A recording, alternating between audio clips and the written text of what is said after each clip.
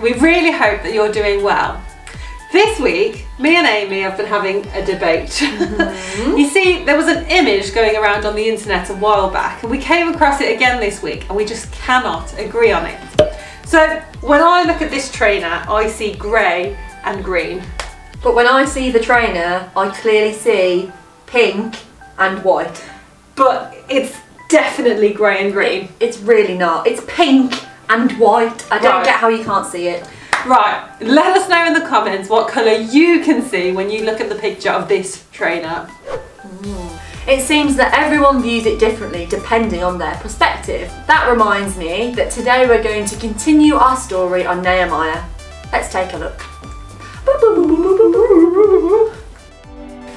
Last week we heard how Nehemiah was working for the king of Persia. Hey there.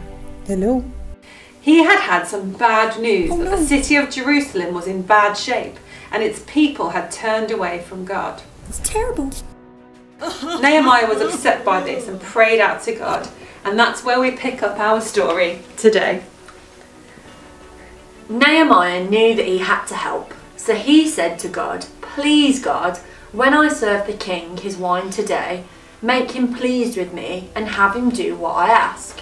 Later, when Nehemiah served the king his wine, the king noticed that Nehemiah looked sad. Why so sad? And so the king asked why. So Nehemiah told the king about Jerusalem and asked if he could go back and help them rebuild the city. Okay. Nehemiah made his way back to Jerusalem, and once he arrived, the first thing he did was stop. He took time to properly feel upset for the loss of the city and the way the people had turned away from God. Then he was able to assess the situation and work out the best way of starting to fix what was broken. When Nehemiah arrived at Jerusalem, he had a moment to properly feel upset about the situation. And when we go through hard times, it's important to give ourselves time to feel the way that we feel and to be upset for a little while. But we can't stay in this place forever. After some time, we need to take a step back, assess the situation and change our perspective.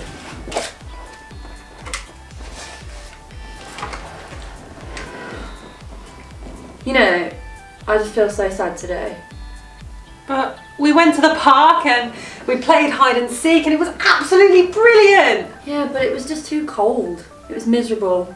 And the swing was broken. I mean, it was a bit windy, but the sun was shining and the swing next to the broken swing was working fine. And we got to go on the slide and the roundabout too. I really enjoyed it. I'm just not feeling it. I just didn't like it when that person was speaking to me. I don't know who she was. Why was she talking to me? Are you kidding me? I love making new friends. Making new friends is so fun. Do you know what? I think you need to wear these glasses. It might help you see things in a different way. Okay.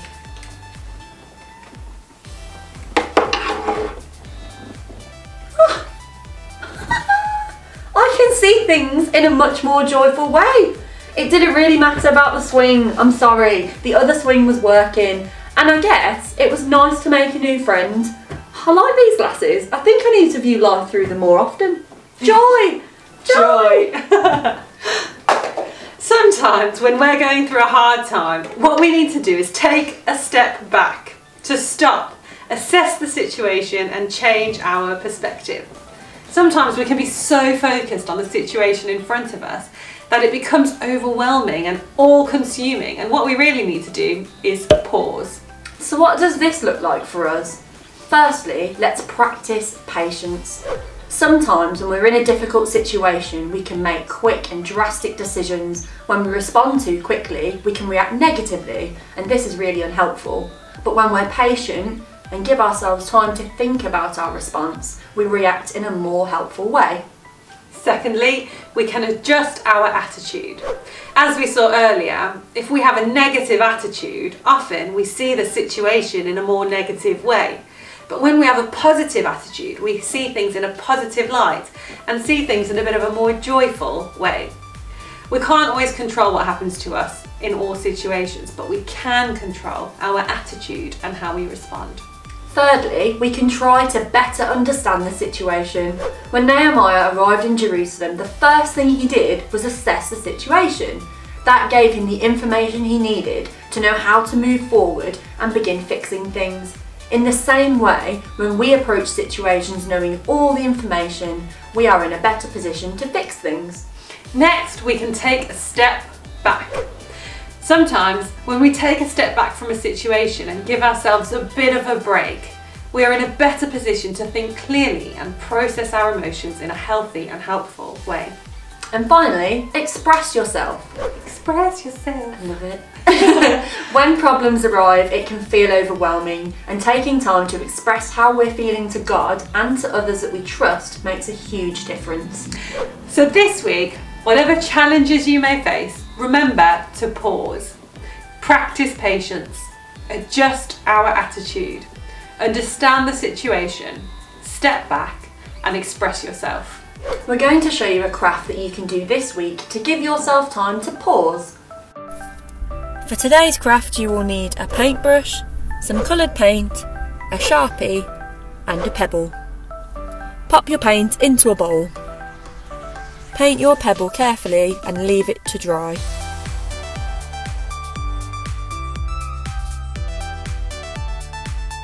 Write the word pause in the middle of your pebble and use it to remember today's lesson. Let's pray. Father God, this week, whatever we are facing, please will you help us to practice patience. Help us adjust our attitude to situations. To understand the situation. And to step back. And to express ourselves. Amen. So before we finish our time together today, we've got a bit of a challenge for you guys at home to take part in too. We're going to play charades. We are, indeed. So we're going to have 3 goes each. You guys are going to have to guess along with us here as to what we are doing. So I'll go first. Okay, ready? I'm ready.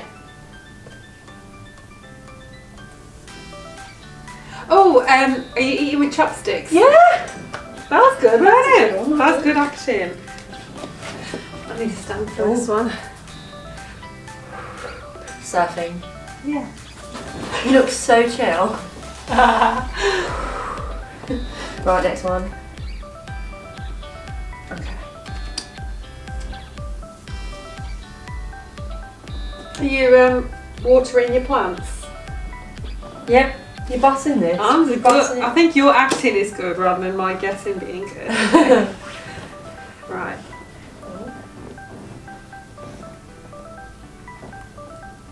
Seasoning.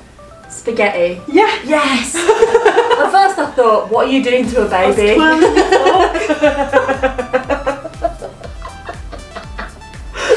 At the point where you started eating, I thought, you're not a baby. Don't say baby.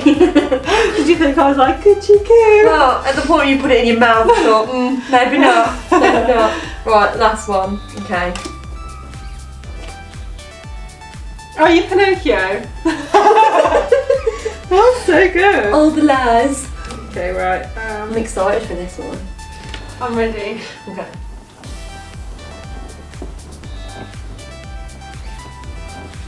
Shower?